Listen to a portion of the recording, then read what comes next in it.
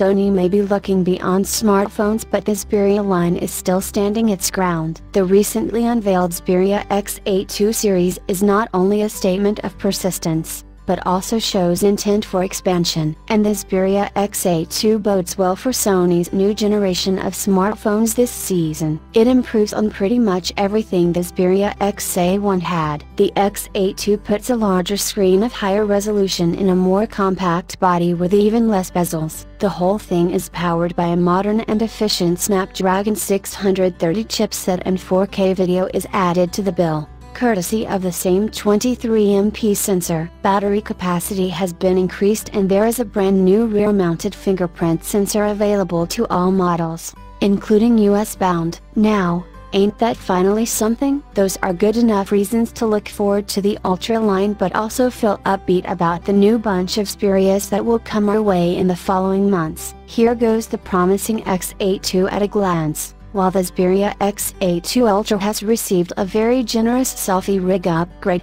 Sony chose to reuse the same 8MP wide-angle sensor from the XA1 over in the Xa2. It now sits behind a darker f/2.4 lens though, and there is no autofocus to be found. But we have yet to look closer at what called for this change. We'll get there in a bit.